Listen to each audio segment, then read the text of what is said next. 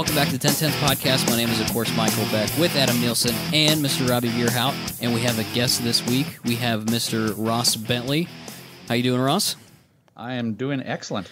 As car geeks. Yeah, exactly. It's just a room full of car geeks. As a way of introduction, Ross is the mind behind the Speed Secrets series of books.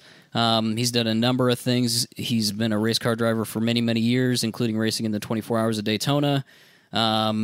Some IndyCar stuff? Done some IndyCar, and just now kind of getting into podcasting. You've kind of got your feet wet into that. Yeah, I think driving an IndyCar is more difficult than podcasting. I believe that. I don't doubt that for a second. Is more difficult. Podcasting is more difficult. Gosh, no. We can podcast. I'm quite certain we're not qualified to drive Indy cars. It's probably true. I blew it there. You know, that's how difficult podcasting is. Yeah. So, can you introduce us a little bit to how you even got into this industry? Because I don't know exactly how you got your start. I mean, I know you, like we talked about, you kind of got a little bit of your start in Indy and you know, racing at that level, but how did you actually get into this industry as opposed to doing anything else?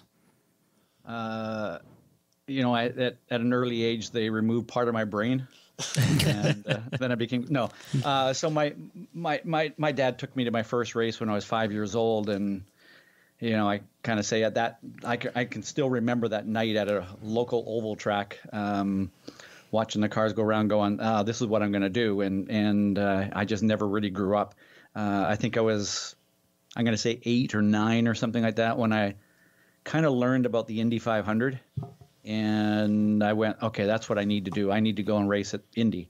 And so it was really for me, it was kind of not even a decision. It was just what I was going to do. I was going to go racing. And so, you know, the typical thing, you start off and spend all your money on your first cars, and eventually, you know, I bought a Formula Ford and raced that for a couple of seasons and sold that and got a guy that owned a Formula Atlantic car, and he asked me to drive his car. So I did that for a few seasons and then kind of just kept trying to work towards racing Indy cars, but I could never put together the money to do it, to do I'm going to say a full season of competitive racing. So, you know, I could never really, you know, like a lot of guys will put together the budget and they'll go and race and they'll win one of the ladder series championships. And I can never get the money together to do that whole season like that. But over the course of, I don't know, 6-7 years or something like that, I probably put together the equivalent of 1 or 2 great seasons. And, you know, fortunately for me, I was, you know, my hometown is Vancouver, Canada, and in 1990 they had an IndyCar race, a street race in Vancouver, and there was a bunch of people in Vancouver that went, "Oh, it'd be really cool to have a local hometown boy in that race." And so a bunch of people got together and helped put some funding together for me to do that, and spent 3 or 4 years, I guess, kind of doing IndyCar stuff off and on as I could put together money. And one season actually got what seems like a lot of money, but was only about a tenth of what the big teams were spending. Got that put together and did a whole season of Indy cars. And really, I guess what the weird thing is that once you've driven an Indy car, for whatever reason, people look at you as an Indy car driver. And a lot of sports car teams then, they called me out of the blue and said, "Hey, would you come and drive our car?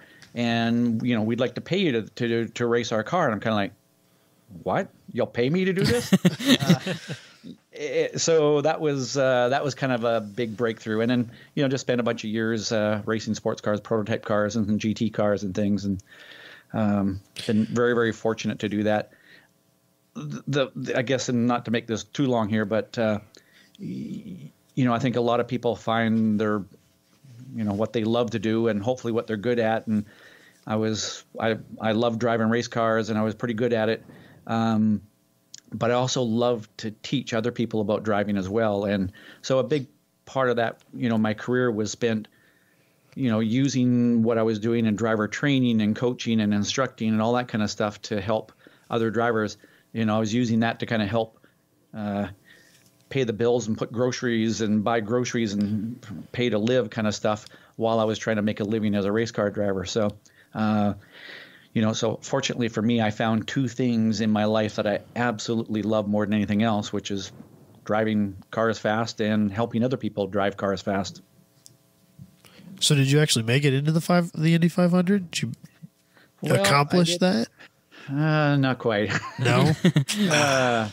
So there's there's another big long story of, so, you go to Indy and you go through rookie orientation where you got to work your way up to speed. And I did all that stuff. And, then you start practicing, and that's, Indy now is now shrunk down into a 2-week event. At that time, it was a full month-long event. You spent the month of May in Indianapolis, and, so you practice day after day after day. And then the day before first weekend of qualifying, I'm between turns 3 and 4 at 220 something miles an hour. And all of a sudden it was like walking into a blast furnace because my car caught on fire, and methanol fuel squirted from a broken fuel line, squirted into the cockpit on top of me and ignited. Oh no. Oh geez. Now I'm in a fire, a invisible fire that's burning at 1800 degrees, and I'm doing 220 miles an hour and trying to get out of the car. So I ended up spending qualifying weekend in intensive care with second and third degree burns on my hands and my face and my neck. And long story short is never quite got a shot at qualifying, and then couldn't put the money together the following year. And by the following year after that, I was getting paid to drive prototype sports cars. Did you drive for Ferrari then when you were driving prototype cars? So the first full season I did in the prototype cars, started the season in a Chevy powered Spice, and then the third race, actually did the first two in that. And then the third race, the team owner bought one of the Ferrari 333 SPs, which were one of, and still is, one of the coolest cars ever built. The V12 that popped big flames out of the back, and just sounded like a Ferrari should sound. So, yeah. Michael's over there like, oh man. Yeah, I need one of those. That's on my list of Italian cars. Things. Yeah. So to make you really jealous, because that was the first year that Ferrari had built a prototype sports car since, I guess, early 70s. And this was in 1995, I guess it was. So it had been a long time, and the Ferrari 333 SP debuted at Road Atlanta that year, and I guess it was April. And they made a big deal because there were 4 cars, and this is kind of like the world debut of Ferrari's return to sports car racing. And at I guess Saturday night, they asked the drivers of these 4 different Ferraris to go to this special dinner, and we met with the president of Ferrari, and he presented me and the other drivers with a solid gold prancing horse. And apparently it was given to the Formula One drivers that drove for Ferrari. They got one of those, and up on my wall right here, I've got a small painting of that Ferrari, and I've got the gold Ferrari prancing horse embedded in the frame of the thing. So it's kind of a pretty cool souvenir. Oh man, that would be. I should say so. That's pretty awesome. Wow. Yeah. So when you were racing, obviously you were getting paid to race for a period of time. Did you feel that there was a natural transition then where you went from being paid to race most of the time to, now I'm doing this coaching thing more to, now I'm just a professional coach? Or how did that transition happen exactly, other than, I just need to pay the bills? It was definitely a transition. But even while I was getting paid to drive, I was coaching and doing a lot of that. And like I said, I absolutely love that part of this world, this motorsport world. And where I think, today there's a lot of coaches out there who they're really underemployed race drivers. Sure. And the only reason they're coaching is because it keeps them close to the track, and for them hopefully close to somebody that's got a big bank account that'll pay for them to go racing again. And, for me, it was definitely it was different. I absolutely loved to do it. So I studied I studied coaching. I really got focused. The mental game, the approach to coaching, the whole process of bringing out the best in people. And, so for me, there was almost like for a while, there was like two parallel careers. And then, as one of them, it was kind of just got to that point. And really my driving career kind of got to that point where, I didn't want to go and chase the rides anymore. Like, the life of a race driver where you're constantly trying to find your next drive and trying to find somebody that's going to pay you to drive again when there's somebody over there who will pay to drive to take your place. It's a tough grind. And after many, many years of doing that part of it, the balance between the enjoyment of driving versus the work that took to get into that, it started to take its toll a little bit. And, so I didn't want to chase it anymore. And, if it happened, it happened. If they came to me, it happened. And for still a bunch of years, I got paid to, people would call me still to come and drive. But then as the recession sort of came along and teams' budgets dried up, that definitely, that contributed to the end of my driving career. And at the same time, I was just having more and more fun with coaching, enjoying that and being more successful with that. So it kind of just went from maybe a, 80% driving, 20% coaching to the other way around. And, today it's, I think last year I drove in 3 races, just some fun stuff. And, I still get to drive every now and then, but, and I'm not saying that I don't miss it, but even when I'm at the track and somebody says, go drive my car, I'm like, well, could I coach you instead? I love coaching that much. So how did the series of books, I should say, work into that transition out then? Was that kind of near the end of your more serious racing career when you had this idea to write this book, or where did that come from? No, that was a total accident kind of a deal. It was actually late 90s. So actually earlier on than that, even before I got into driving Indy cars, I'd started a high performance and race driving school, and I kind of just went, okay, I started the school. I need to give my students something. So I kind of wrote out a 5-page little document, little handbook thing to give to the students as part of their involvement in the school and coming and taking a course. And each year I'd update it and update it and update it and kept adding more to it. And then when I was racing Indy cars, I kept sort of kind of merging my own notes. Every weekend I would write down notes of what I learned, and I'd kind of merge that into this document, and it kind of kept growing and growing and growing. And one day I showed it to a friend who then showed it to another friend who was a journalist, and he said, man, this is a great book. And I'm like, yeah, right. And he says, no, here, send it to this publishing company, Motor Books International.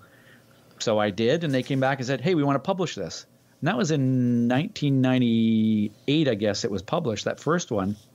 And, about the time that it came out, I realized, geez, didn't even really get into the mental part of this sport. So myself and another fellow that I'd been working with, we wrote Inner Speed Secrets book. And then I'm still traveling around and coaching and racing, and I kept adding more and keep writing. And eventually writing sort of became my hobby. And I'd get on a plane, and I'd pull up my laptop, and I'd start writing. And I just kept writing more and more and more, and publisher kept saying, give us more. So kept writing more and more books. And, 2 or 3 years ago, they asked me to kind of merge some of my books, and I merged a few of them and then added some more and updated some stuff. And that became the Ultimate Speed Secrets book. And I went, okay, that's it. I'm done.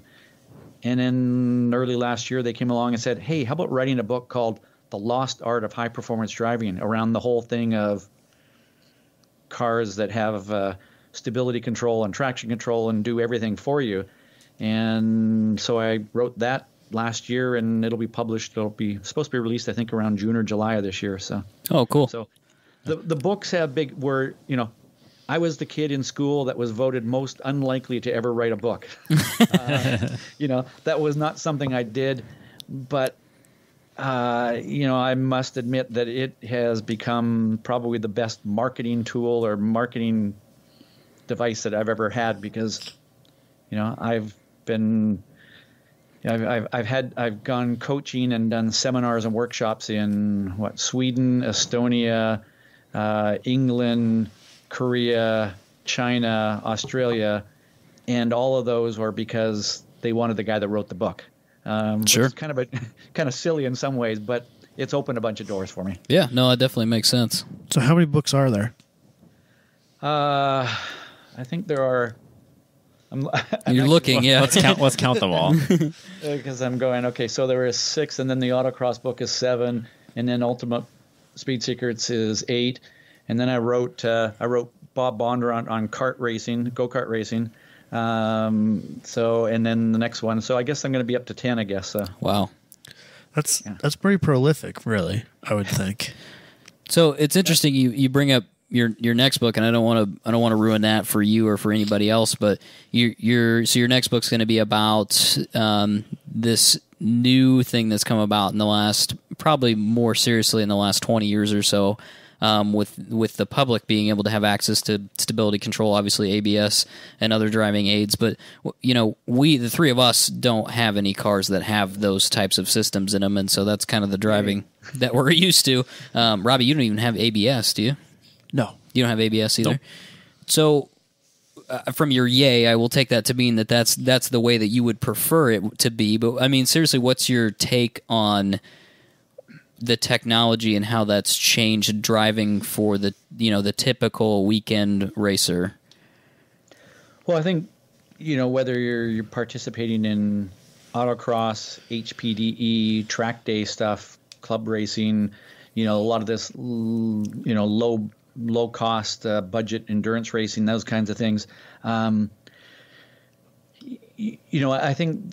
guess what I've seen is a lot of drivers that they end up relying on, and probably more the track day guy that, is relying on the systems in the car, and they don't know that the systems are keeping them alive, or at least on track or on course kind of thing. And, so when I said yay, I think everybody should at least spend some amount of time in a car with little to no of these electronic nannies.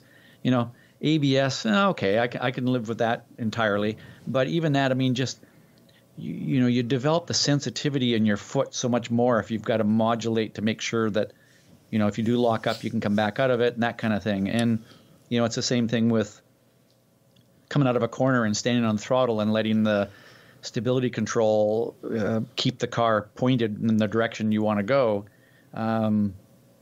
If you've learned how to do that without that, when you do end up with those nannies, and I don't have any problem with driving with them, but I think everybody should have driven and developed their sensitivity prior to having those.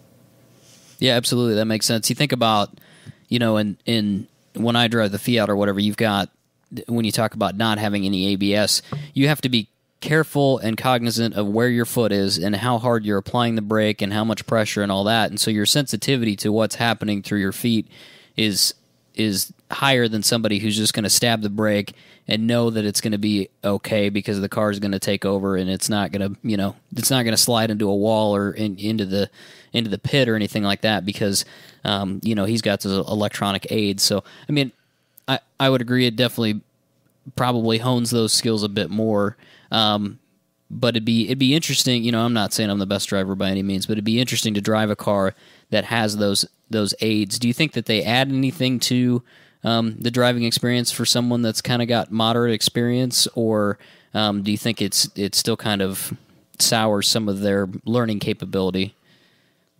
Well, I think and before somebody just goes, oh man, boy, that guy really is old and out of date, and in my day, kind of a guy. No, because I actually think that driving with the electronic controls it's fun if you know how to use them. In fact, I love getting into a car that does have stability control and then kind of squeezing in the throttle coming off a corner and kind of just using just a tiny little bit of it. Just enough of it. And, you can kind of just use it, but I'm using it proactively on purpose, as opposed to I stood on the throttle, did something I don't know, maybe not stupid, but did something way beyond what the car is capable of, and now it's reacting to that and saving me.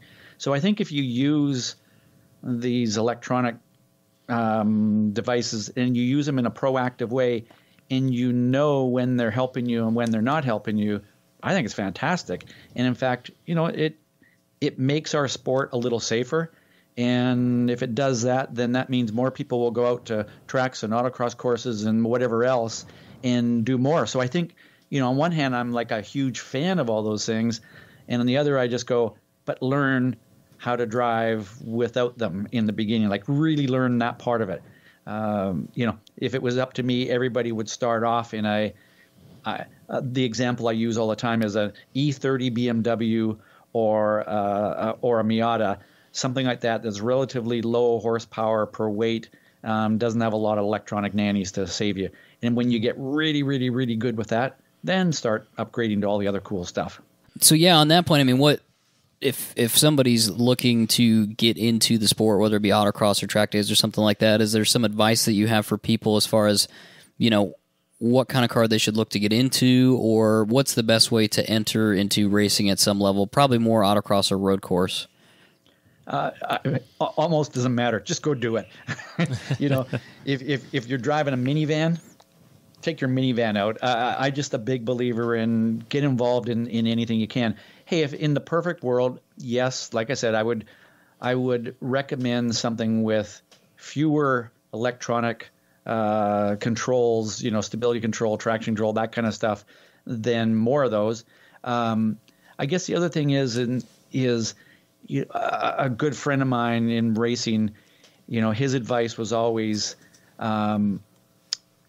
go in, his and it's focused on racing, but his advice for racing is go and compete in a series where you can have the biggest budget. So, if you've got $1,000 to spend, go spend it somewhere where $1,000 is the big budget in town. If you've got $20,000 to spend, go and spend it where $20,000 is a big budget. But if you've got $2,000 to spend and you go and compete in a race series that most people are spending $10,000, you're just going to frustrate yourself. So same kind of thing. I think, if you're going to go out autocrossing, I think you're better off starting in a lower powered, less expensive car and really, really focus on your driving and do that. And then over time, you can upgrade to faster and more expensive cars when it feels right to do so. So, long answer to a simple question. That's kind of how it always goes, though. Not necessarily a simple question, but that was kind of my question. Was I've gotten a few autocross days under my belt, and I'd like to get into track days and move forward with that. And I'm kind of the opposite of Adam. I've got the wheel to wheel bug, and I want to know what that's like. And I might be lucky enough this year to be in a chump car race or a Lemons race. What would be advice from you to me on the correct way of going about it? Like, should I take a driving school? Do I focus on I never get this right. HPDE. Stuff. Yeah, how do you spell HPDE? Yeah, exactly. Well, again, I think it's it almost doesn't matter, but just don't go into something that you're so totally stretched financially that then you're worried about being stretched financially. I think one of the great things about the whole Lemons, Chump Car, World Racing League, Lucky Dog, those kinds of series that are out there now is, it is way more accessible than it's ever been before. And I think, one of the great things is that, you could, with not a whole lot of effort, you can look around and find some team that's going, give us $500 and come out and spend the day driving the car, and you're going to get a lot of seat time because the races are long. So, to me, the only kind of my two big criteria for ever saying no to something like that is, number one is it safe? If you look at a car and you go, I don't know about that, then don't get in that car.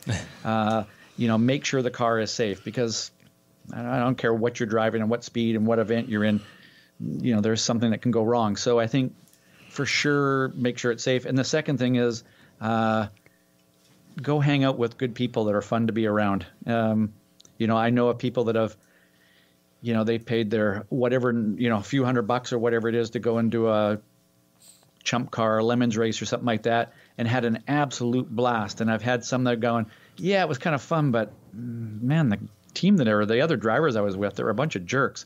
And I was like, that's not why we're in this sport. We're here to have fun. So exactly, people make or break anything, regardless of what you're doing. So yeah, exactly. And I think the nice thing is we've been very fortunate with people that listen to the podcast, that are fans of the podcast, and people that we respect or have other shows, or are well known for even just a local community for what they do. But we've had people that have offered us seats in different cars, or asked us if we would go do a race with them or something like that. And so I think we'll have the opportunity to do some wheel to wheel, definitely, and we're really looking forward to it. And the nice thing is we can get into it, with somebody else's team and somebody else's car.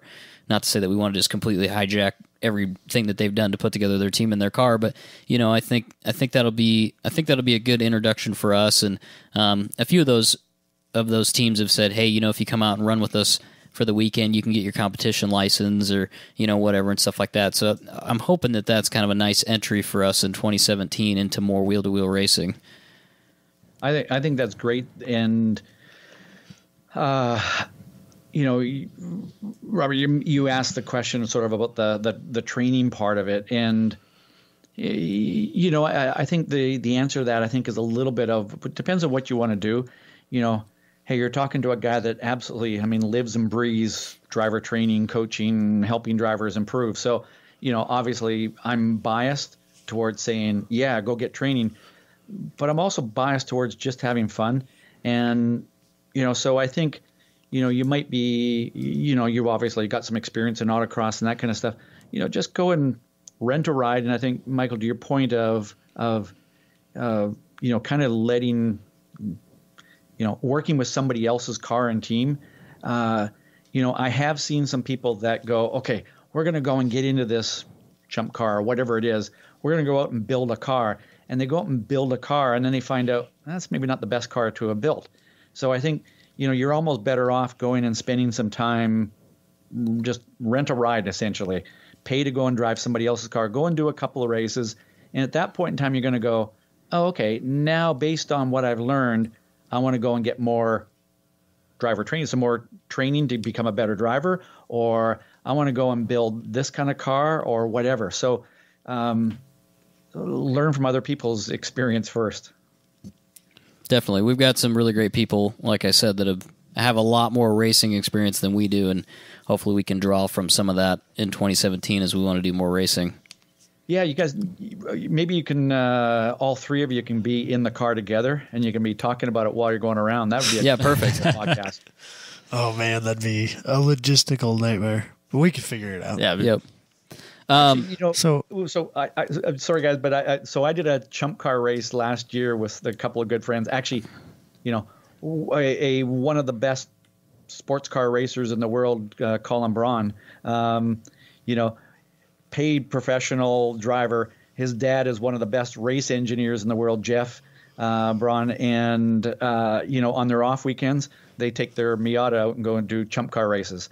So I think that's how cool people they are. They're just hardcore motorsport geeks, right?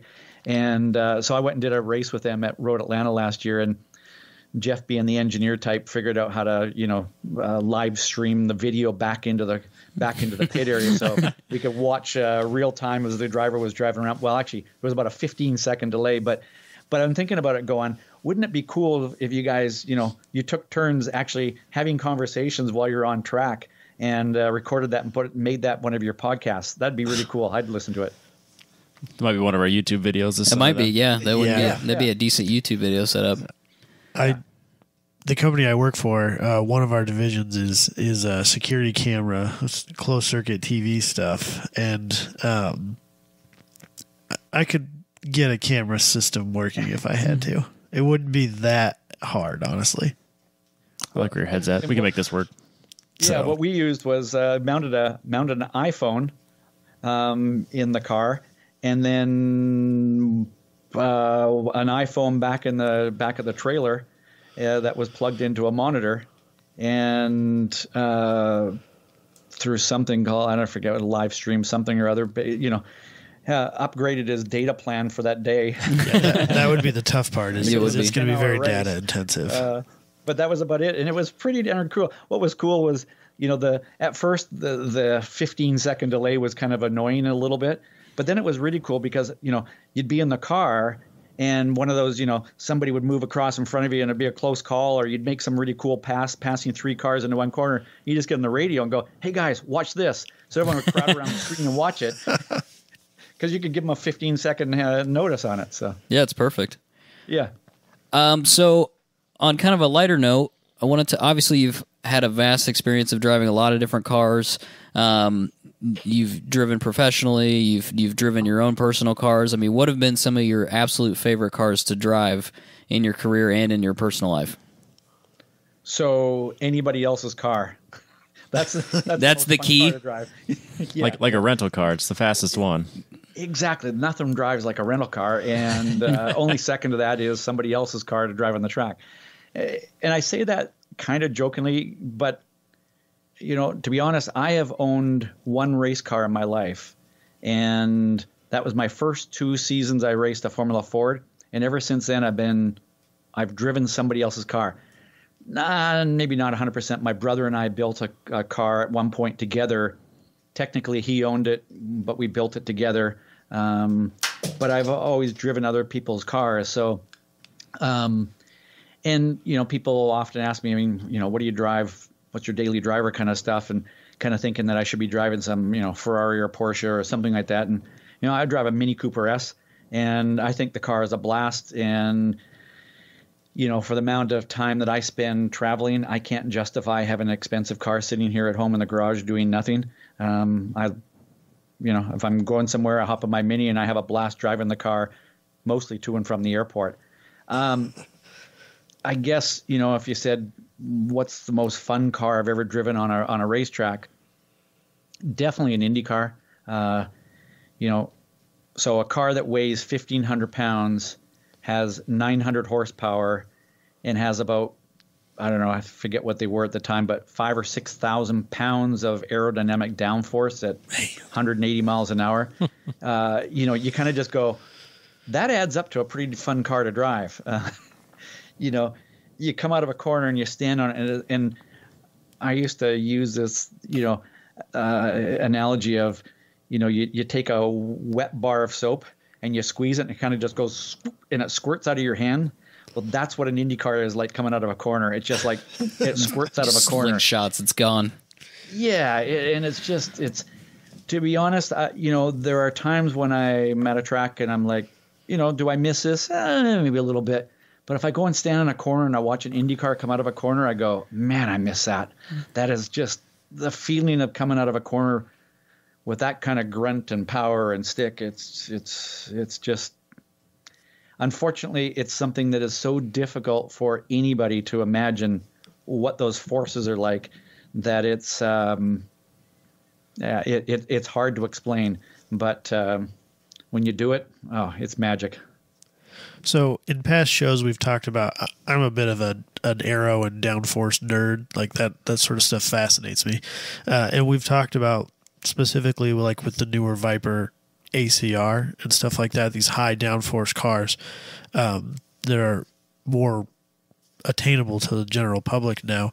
What it's like can you feel downforce holding you in, and what it's like to know that if I take this corner at 60 miles an hour, I won't stick, but if I take it at 80, I have enough downforce being created that I will stick. Like, is that something you can feel when you're driving? I hope so. So, yeah, I mean, that's the goal of driving an aero car. And by the way, last year, last September, I was doing a charity event thing, and part of what I had to do was spend a day in a ACR Viper taking people for laps around Thunder Hill. Sounds terrible. Yeah. I don't know how you made it out in one piece. You poor guy. I'm surprised you didn't quit. but I was doing it for charity. So that's Oh, why. that's right. Yeah, that's true. You got to stick it out. for the kids. Yeah. Yep. Exactly. But so a car like that, you feel the grip level, but it's more progressive. When you're in a like an open wheel car, or a prototype sports car, the progression is more dramatic. It's more aggressive. So, let's say you're driving an ACR Viper and, there's a certain stick level that you're kind of going, geez, 60 miles an hour, there isn't a lot there. You go to maybe 65 or 68 and you're going, oh, it actually works better at this speed. So, a little bit quicker works. In an Indy car, at a certain level, a certain speed, or a prototype sports car, something like that, where that 60 miles an hour might be that, okay, 60 feels a little uncomfortable. I'm going to go 90 and the car will stick better.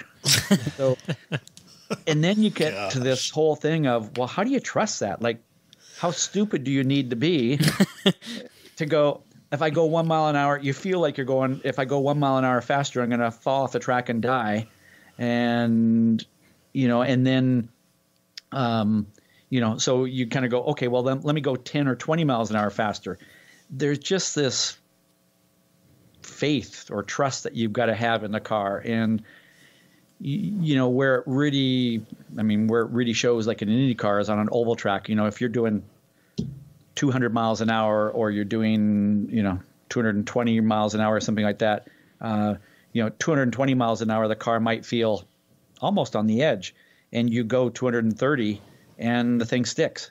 And it's just that. At that speed, it's got to be a big mental block. Like, really, do I need to go 230? Is it worth it? It's got to be a huge hump. 60 to 90, hopefully you're going to be okay if something goes wrong, but yes, that's got to be one of those just like blind faith. You have to, right. Like, your race engineer looks at you and goes, "No, seriously, go 90. It's going to work." And you just go, "Okay, I'll do it. I will trust you on this." Can that be figured out at least with some level of certainty mathematically? So the simulation programs that the teams use now can figure all that out. They know what can and can't be done pretty much. 20 years ago, that wasn't the case. Portion anyway. Yeah. So when you were doing it, were you just, let's try this and see if it works, or rather than the engineer saying it can be done? No, you look over and you go, well, that driver did it, so I'm going to do it. You just got to have that one guy who's crazy enough to try it. One guinea pig, and if he spins off, okay, we're not doing that. Yeah. So, you guys are pretty young. Do you guys remember the name Nigel Mansell? I do remember Nigel Mansell. I don't remember. He had the mustache, right? I know it. Yep. He had a huge mustache. Of course, that's what you would. That's what I remembered. He's got a massive mustache. Yep. So he Formula One world champion in, what was that, 1992? Was it 92? I think it was somewhere in there. Sounds about right. Yeah. The following year, after he won the Formula One world championship, he moved into Indy cars, and that was the year that I was doing the full season. So, of course it was. Why wouldn't I'm around him, and I can still to this day remember going, running Michigan Speedway, which at that time we were, I think average speed was like a lap was something 230 something miles an hour. You'd be at high 230 something miles an hour on the straightaway, and you keep your foot flat to the floor and you just turn in. And you go, oh, please stick. And I can remember, getting out there the first time, and I'm doing, 225 or something like that. And I go into turn one and trying to hold my foot down. And Mansell comes around the outside of me and just kind of swoops around the outside of me at, literally 5-8 miles an hour faster. And I'm going, oh, man. And you look up and you see the way that the tires are distorted at that kind of loading. And you're thinking, this is crazy. And, then you keep doing a few more laps and a few more laps and a few more laps. And pretty soon you're kind of doing the same kind of thing. I can't say I was as quick as Mansell, but you're doing the same kind of thing. And part of it, I think, is just, you see somebody else do it and you go, I can do it. stupid, but that was always our mentality, like with rollerblading when we were younger too. It's like you go to a skate park, you're like, oh, that trick's impossible. There's no way. Well, then you see, that idiot do it. Oh, well, if he can do it, I can do it. Now I have to. How dare he be better than me? Something's gone wrong here. Yeah, it's a matter of pride at this point. Yep. Yeah. And is that any different than anything? I mean, rollerblading, skateboarding, Oh, no. It's all the same. Yep, absolutely. Snowboarding, I mean, all that stuff. I mean, somebody does something, you go, okay, well, now I can do that. And then somebody will go, well, what could I do beyond that? So you kind of just keep building on it. But, yeah, when the G-forces are there, it's kind of mind-boggling. And, when I said that an Indy car is the most fun thing I've ever done fun car that I've ever driven in my life, they're all also the most work. Like physically, it just beats you up. Oh, I can't imagine. Your body hurts. I can remember the first time I did the race at Phoenix on the 1 mile oval. You'd lap that track in about 19 seconds, 1 mile in 19 seconds. And in the corners, I remember at Phoenix that year, data was showing that we were pulling 4.6 Gs in the corners. Oh my gosh. Wow. And you're in that for a couple of seconds, and then you get on a straightaway, and then you're in that again for a few more seconds, then you're getting a little break. But that's happening, twice. You're reaching those G-forces in 19 seconds. And you go out and in the race, you do 200 laps. So you're spinning around this bowl, and at the end of it, you get out of the car and you can't walk because your knees have been twisted sideways from the G-forces pushing to the right for so long, for 2 hours. And you get out and you're like, oh, I can't walk. And your knees are killing you because of that. And so they hurt a lot, but it's a good hurt. And then reporters wonder why you don't want to do a post-race interview. Yeah. I've heard it so many times, like, oh, you don't need to be athletic to drive race cars. Like, yes, really? you do. Go down to the local indoor go-kart track down the street from us here and do a 14-lap race and then get back to me on how physical it really is, and then amplify that by, 100 times. Yeah, exactly. Yeah, you're right. I mean, send somebody out for 10 minutes at an indoor karting place and they'll be sweating. It's not easy. No, not at all. Yeah.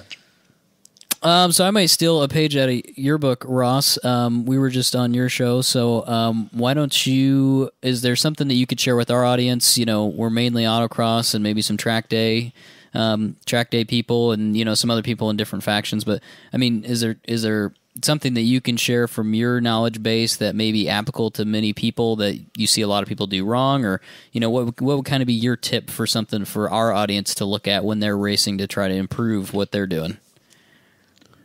So I'll go with two things here, actually. And the first one is, it's kind of obvious in a way, but I'm amazed at how many people get into the sport, and it doesn't matter what the sport is, whether it's track days or autocross or whatever it is, time attack, drift. I mean, I don't care what it is. They get into it because they want to have fun and they love doing it. And then over time, they get caught up in I don't know, they make it too serious, and they forget about why they started, and they get caught up in I got to beat this, I got to beat that guy, I got to do this, I got to do that. And it's like, no, you don't got to do nothing.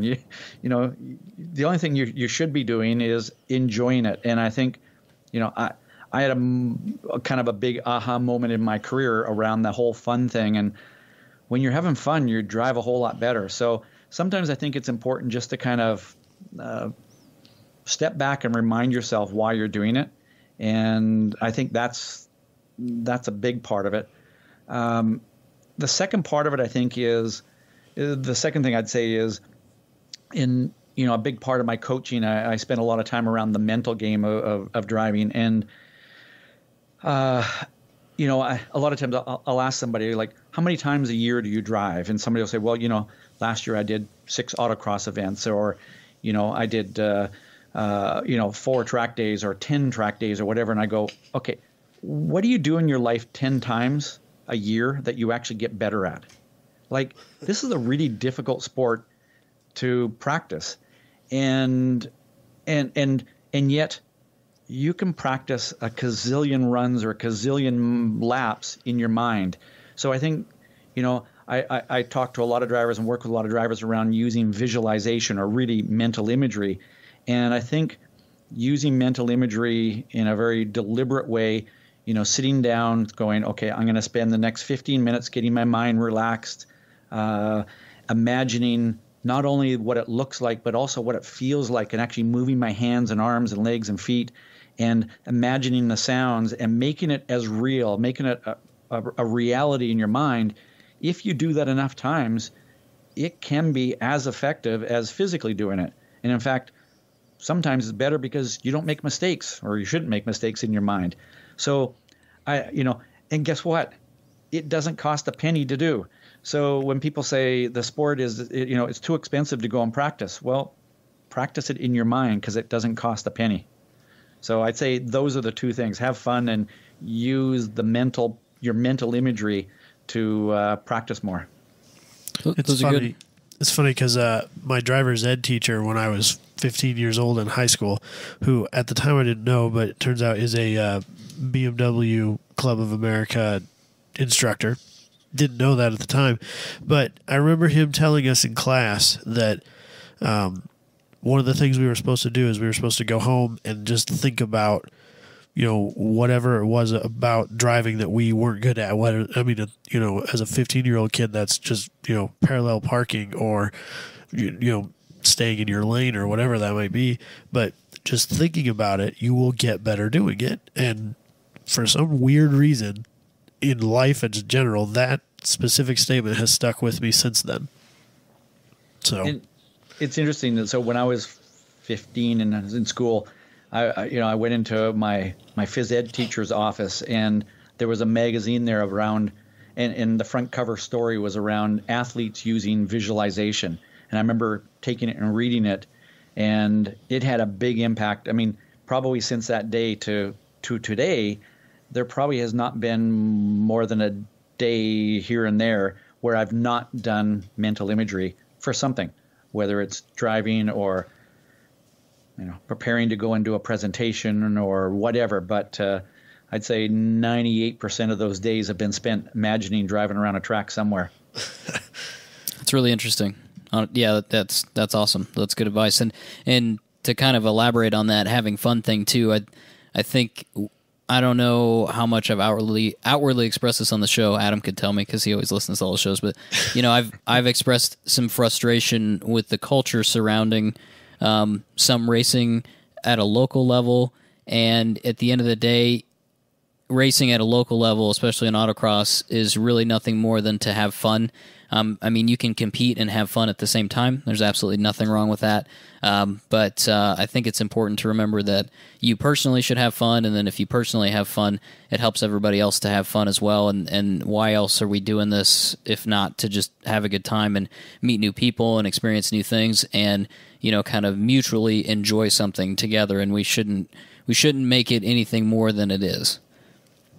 At the end of the day, this is not life or death. We're not curing cancer here. We're not. Exactly. No. Yep. We're just trying to have fun and, maybe escape from daily lives and work and chores and this and that. And we should keep that in mind. And when we go to the track or to autocross or whatever, let's have a good time and mutually enjoy that.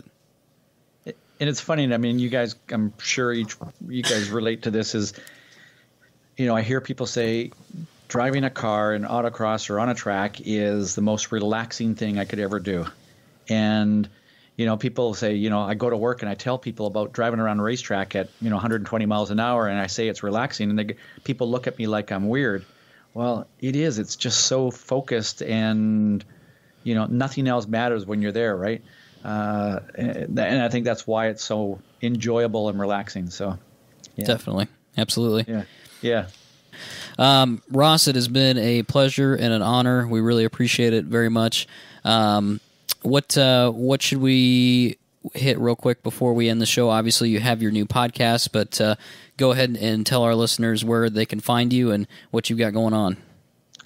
Pretty much just go to speedsecrets.com and everything is there. I have tried to create this package or this program of resources for drivers of every level. And so on my website, there are free driving tips.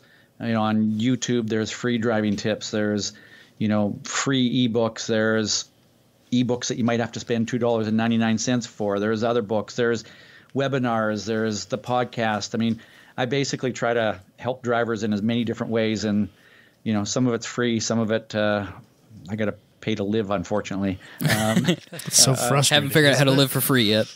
Yeah. But so if you just go to speedsecrets.com, you'll find everything and links to Facebook and Twitter and all that other kind of stuff as well. So, thanks for having me on here. And it's fun how many more motorsport podcasts are coming out. And, I guess I've just jumped on the bandwagon and having some fun with it. Absolutely. Sounds good. For our listeners, I think we're going to do a quick transition into the news. But Ross, we will let you go for now. Thank you very much again. Thank you. Robbie, let's do the news. All right, we'll start this off with Ferrari now has its own name for catching on fire. So where did this come from? Does this happen at Le Mans, right? No, Daytona. No, Daytona. So this is the second year in a row that one of the Corvette cars has lit on fire. And not even during the race. Not during testing. Nope, during the roar before the 24. What a ridiculous name. But that's what they call it. I know. It just is what it is. But it is the roar before the 24 test day. There's some non-automotive marketing person who that thought that sounded cool. It rhymes. And do you know that roar before and 24 all rhyme? And they all threw the papers up in the air and said, yes. We're done here. Yes. The engines are loud. Solid. You're right. Wow, good job, Frank. The neighbors were complaining about the roar at the 24, and now it's the thing. So I think it's the number 4, which also rhymes. Yeah, the number 4 Corvette. Man, somebody stop us. Yeah, it's caught on Did you fire. Know we were breaking out a rap career here. No, please don't. So for the second year in a row, the Corvette is caught on fire. And it sounds like Steph Schrader from Jalopnik was talking, or Black Flag, or whoever she works for, was talking to one of the Ferrari team members. And they have a joke going around their paddock that says, don't pull a Corvette. Which is pretty ironic coming from Ferrari. Hugely ironic, which is why it's hilarious. The only more ironic company to come from would be Porsche. I don't know where you've got this, but I think Ferrari's had more fire issues. The GT3, though, the 991 GT3, I think, is the one that was causing all the problems, and they were like all catching on fire. Yeah, they had to recall, and I think it was 2014, they recalled 724 911s. GT3s, and they had to replace the engines. How pissed would you be if you bought a 991, you order your GT3, right? You finally got your money put together, you put it down on a GT3, and you get one that's potentially going to catch on fire, so you have to take it back and it gets a new engine. Now, if you're a Porsche nerd or like one of those people, now you have a potentially collectible car that has a replacement engine in it. Is that annoying? I don't that think seems annoying. I don't think the replacement engine, it's not like it's going to hurt the value or anything because... Well, I'm sure the legacy of that car is kind of tainted to begin with if they had a it's not like factory recall. Yeah, it's not like I did it of my own accord. They're all that way, so it shouldn't affect it. You think so? You think it's the same like on the, 40 years from now, if you can find one still, you think you'd probably want to find one that was post recall though. I would imagine that people are going to want, they definitely want numbers matching. I mean, I know it's factory and you got the paperwork and all that bullshit, but it's like people get caught up in this numbers matching thing. Like is this the engine that came in it from the factory? Is that really a thing anymore though with modern cars, this numbers matching? Oh yeah, term? for sure. Especially like, is that still? Yeah, because I think those guys down in Arizona, Scottsdale, they still spend stupid amounts of money on numbers matching Mopars. I mean, that's still the thing. Well, no, I know old cars, but when you have a brand new car, is it possible to know that's not the original motor? Because they date code them and stuff like they used to? I don't know that they do that stuff anymore. Do they? Yeah. Like any major manufacturing facility, like especially with automotive, like aerospace is the same way. Serial numbers mean everything. Like you can tell when it was made, by who, all this stuff, where it came from. It has to be for quality control. Yeah, it has to be lot traced. So like, I should be able to open the hood of a Porsche, pull the numbers off of that engine, compare it to the number on that car, your VIN number, all that stuff, and you should be able to tell you exactly what happened to that car. Now with the new engine, it'll probably have a separate number, and you'll put them together and go, well, this car came with this engine got recalled, now it has this engine. Well, yeah, not only that, but if you search the VIN of that car, you'll see a recall. Yes. And then you'll start asking questions about whether or not the engine's been replaced and stuff like that. So I personally would be annoyed if I had spent 140 grand or whatever on my GT3, and then I had to get a replacement engine. That's just me. Like but Richard Hammond, yeah, he had one. he didn't even get it, did he? I think he had it. Or no, and he then had had to it, send but it was back. instructed to not drive it for risk of Yeah, fire. that's what it was. That's He what had was. it, but So he it's couldn't sitting in drive his it. garage, but he wasn't allowed But to drive. I don't think they had a solution for it yet, so it just had to sit there.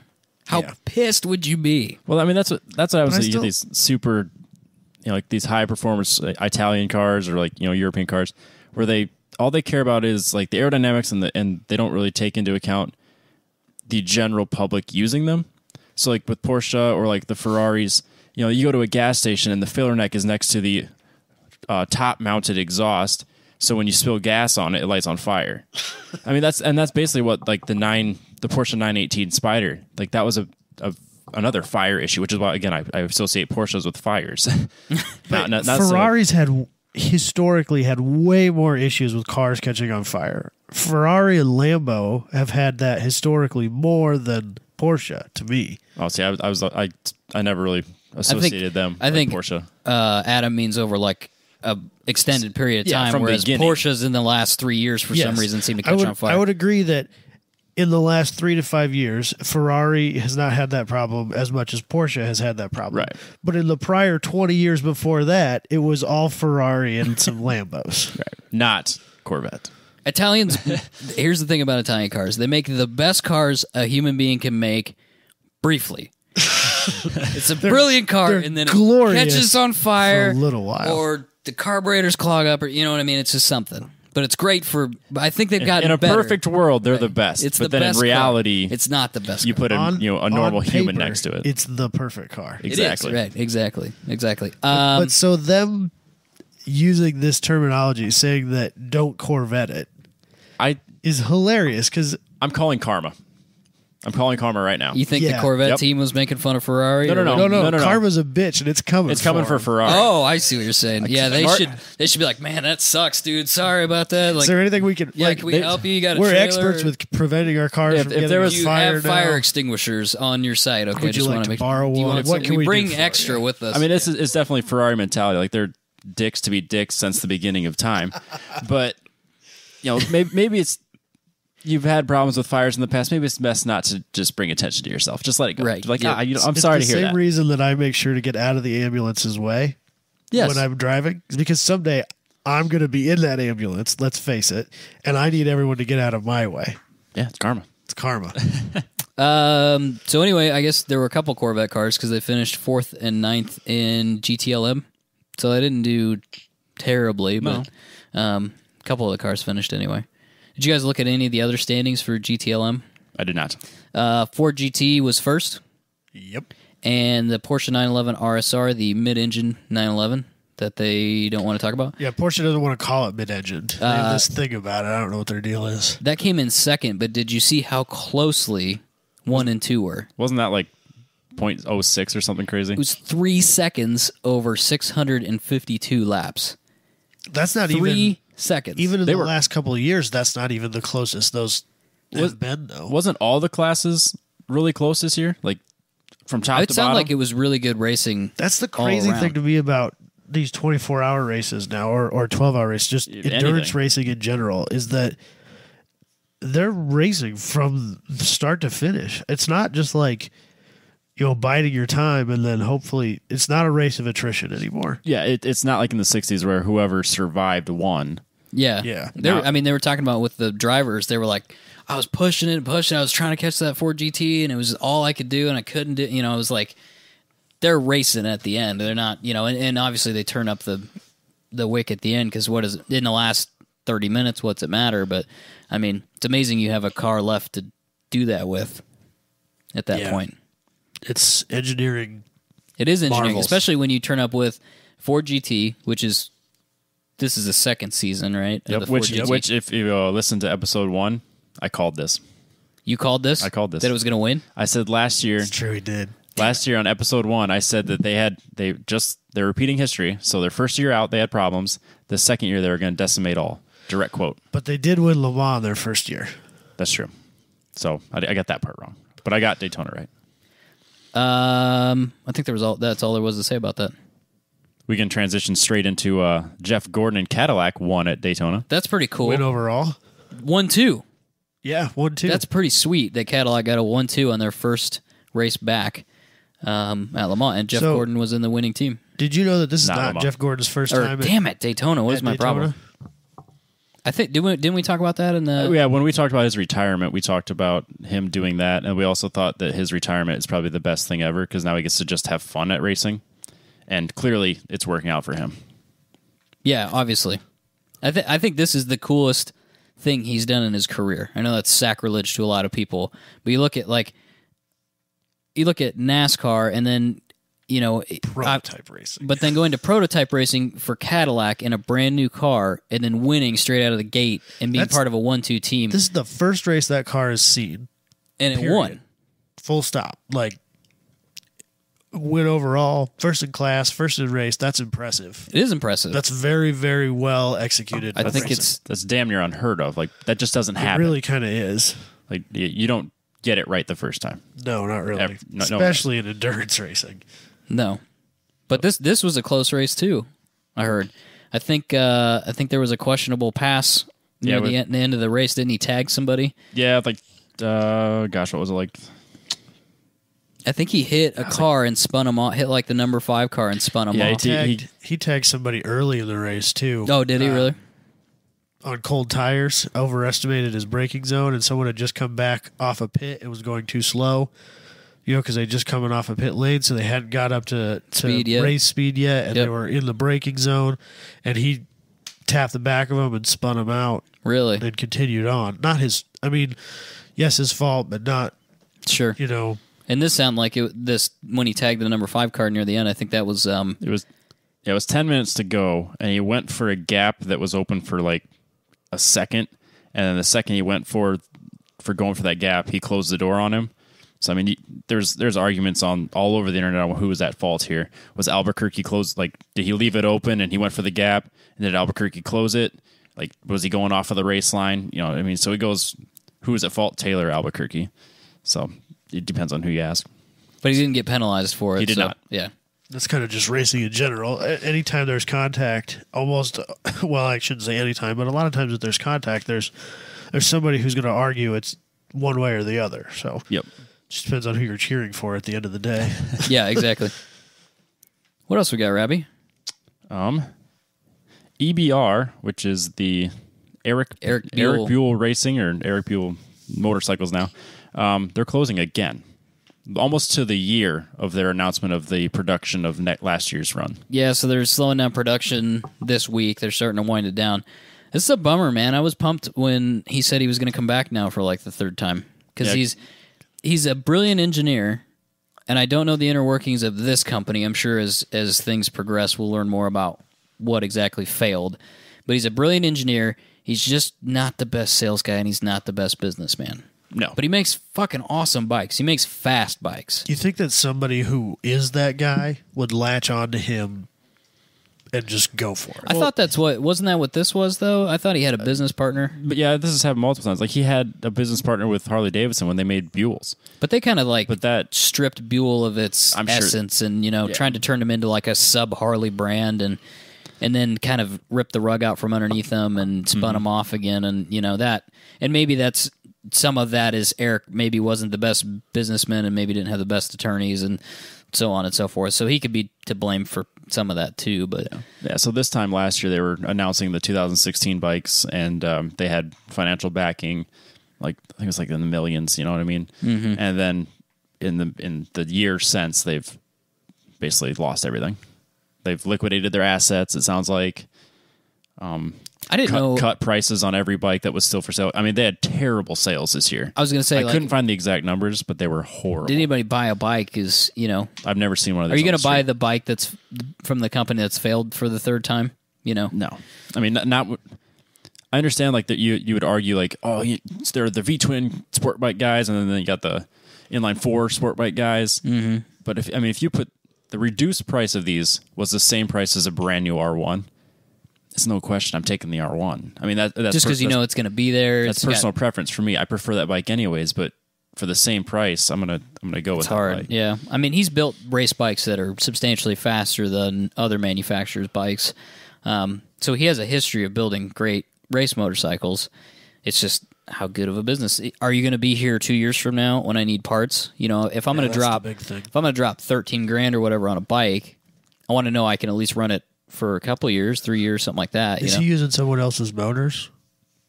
Who is making? Do we have any idea who's making his motors? I honestly can't remember. I can't remember either. I know it's kind of unique, but because it is a V twin, and it was like a Harley motor, I think, when it was Buell. But I don't know if that's still the case with him being on his own. Yeah, I didn't really get many of the details of the new bike.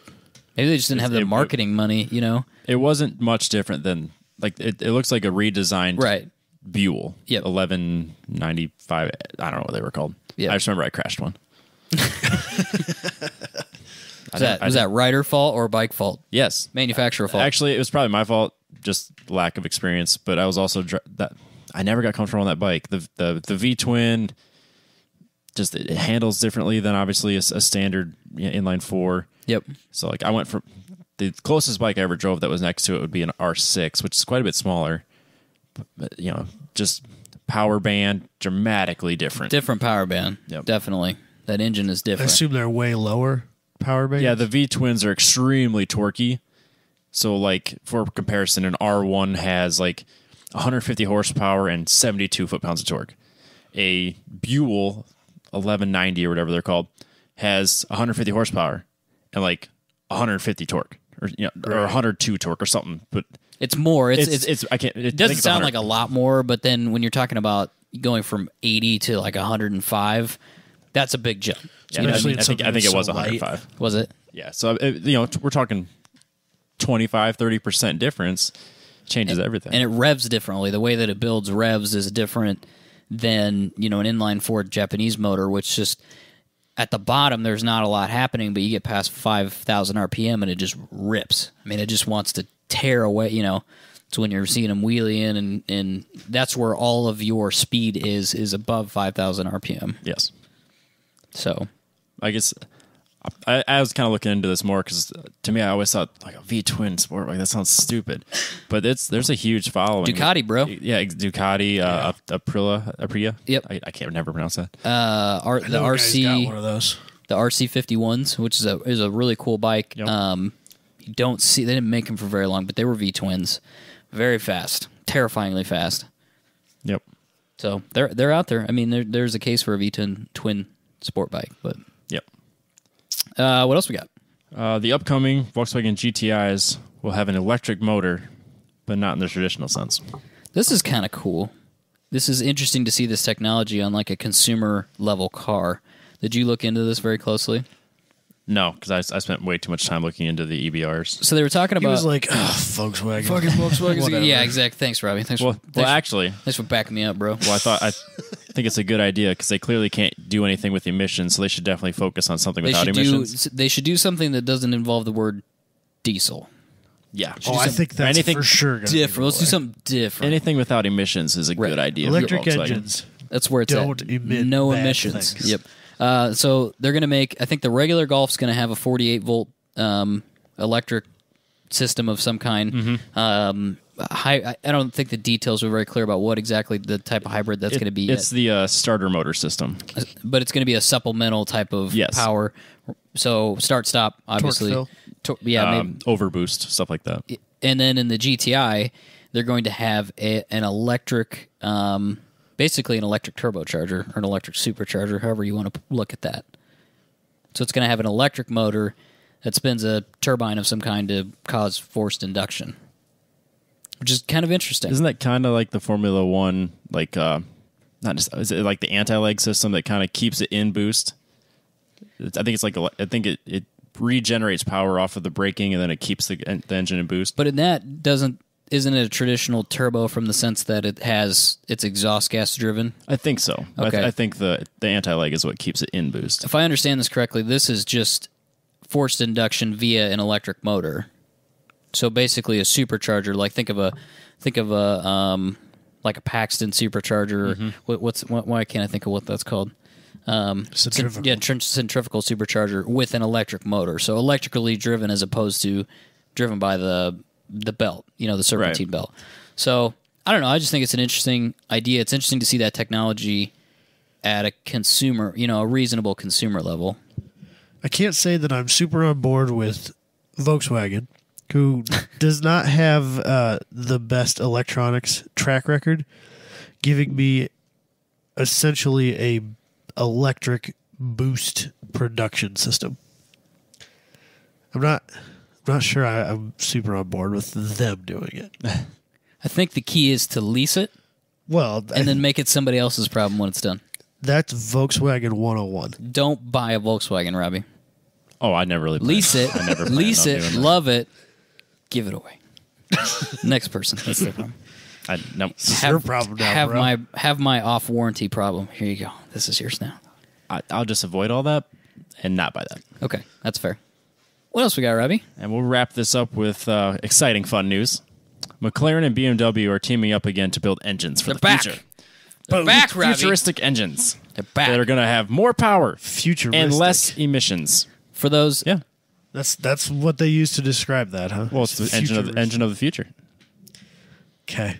For those that don't know, McLaren and BMW teamed up to make the engine for the F1, or really BMW provided the engine. Under McLaren's direction. So interesting. Did you know that Isuzu almost made the engine for the McLaren F1? Really? Yeah. So when Gordon Murray was looking for an engine designer, he had very specific parameters for what he wanted. I think I have them here. Actually, I wrote them down. Let me see here. He wanted an engine that made at least 550 bhp, was 23.6 inches long, and only weighed 551 pounds. So originally, and it had to be derived from a race engine. Right. That was the other thing. So he originally went to Honda because that would make sense for them to. They could have designed an engine, and I don't know exactly what happened there, but they weren't able to provide something anyway. So then Isuzu was, I think, in the process of getting back into F1. So they potentially had the technology, but they didn't have any track record, and obviously Isuzu stuck around in F1, right? Clearly. You know about the Isuzu F1 team. I was going to say, wait, get back? You mean they were in it at some point? Right, Because this is news They were definitely at some events. Yes, exactly.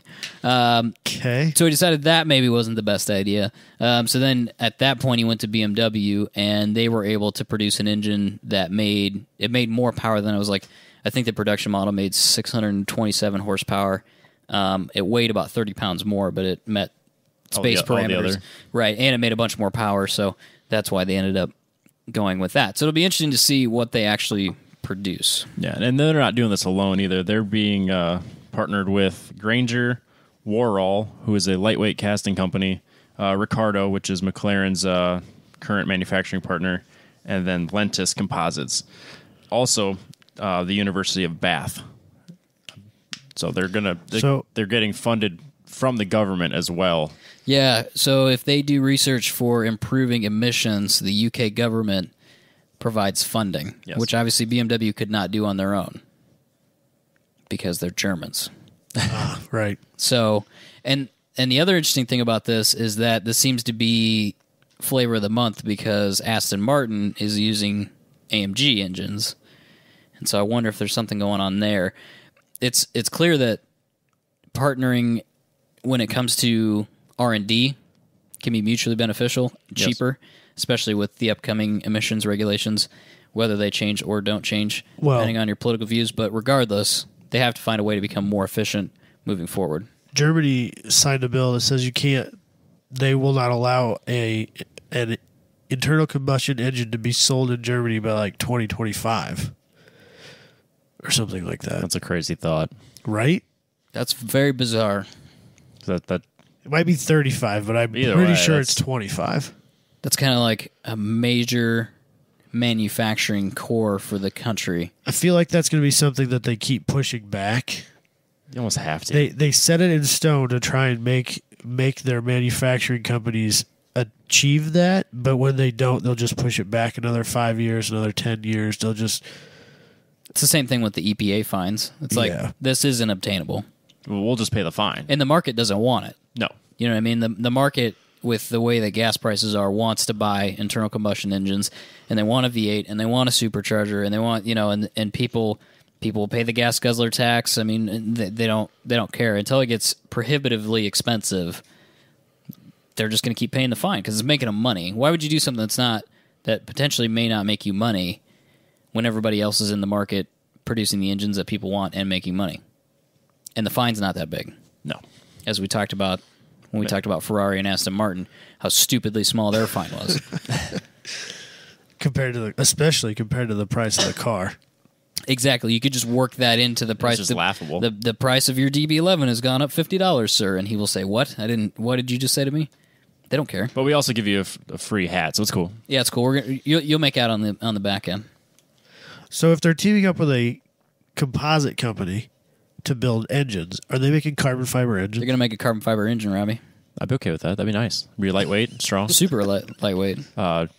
Its thermal components would be okay because probably you're just not, making shit up, right? I am just now. because you're an engineer doesn't mean you can come on the show. I could throw and make shit up. jargon at you all day long. Probably can. Yeah. Is there anybody that could verify any of the bullshit that you tell us on the show? Not in real time. And that's all that matters. I think that's it, isn't it? I think so. Boom. It's been an eventful show of many things. Yes. It's been a great day. It has been a great day. It was a great honor to talk to Ross. Definitely. He's a name even before I really started racing very much.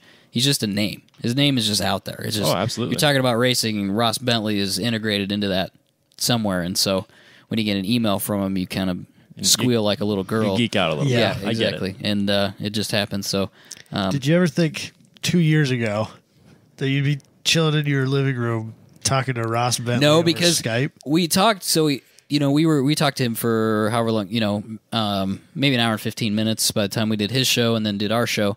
But then we talked before that. We talked after that. We bullshitted with Ross Bentley about nothing, after the fact. And it wasn't like, well, guys, I got to go. This was a shit show. I got to get out. You know what I mean? So it was like, he was cool. And I think it went well. And I wouldn't have imagined any of that. It's such a 2017 is starting off with a bang. It's such a big name.